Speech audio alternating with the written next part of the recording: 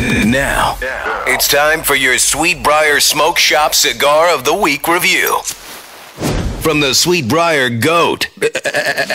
Cigar Goat here, I speak for the leaves. This week I am loving the Drew Estate Undercrown. Very rich, sweet tobacco. What should I compare it to? Tastes a little bit like burning campfire wood, a little bit like cola. Yes, I mean like the soda. Tastes kind of like that. But it's medium bodied and medium strength, so if you're afraid you can't handle a strong cigar, it gives mild smokers a chance to walk on the wild side. Try some of those darker, more exotic flavors. And of course, we're having our cigar party on Friday from 2 to 8. Drew Estate Mofro, Jeff Tennell, will be in the house. It's the perfect time to try one, pick one up, and get some free cigars while you're at it. Cigar Goat here again, repping Sweetbriar Smokeshop in the Landings.